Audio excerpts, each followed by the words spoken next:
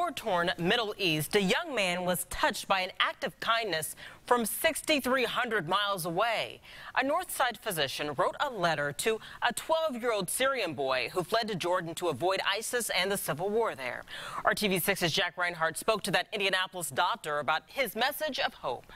Dr. Joseph Warnicki was himself a post-World War II refugee from Germany who came to the United States and built a successful career. He drew on his experience to reach out to a young boy in Syria.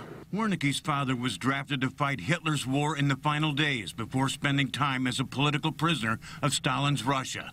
Upon his release, Joseph, his two brothers and family boarded a troop ship for life in the United States. This life was difficult. You know, we didn't really have much of anything. We lived in these army barracks, little apartment, but you know, when you don't know anything else, then that is what it is. You make the best of what you have. Warnicki was contacted by CARE, one of the oldest humanitarian organizations in the world, and was asked to write a letter to a young refugee like himself. He wrote a message of hope to 12-year-old Shadi, a young refugee from Syria. Keep going, keep moving, just don't fall into despair, although right now it may all look bleak. There is life beyond this, and wish them the best, and yeah, basically just don't give up and don't think the whole world hates you.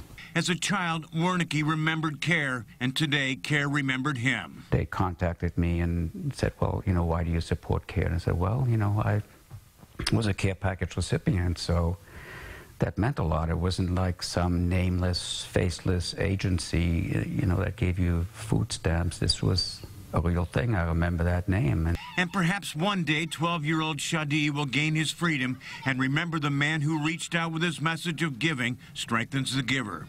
In Indianapolis, Jack Reinhardt, RTV6. Next Tuesday marks the 5th anniversary of the war in Syria.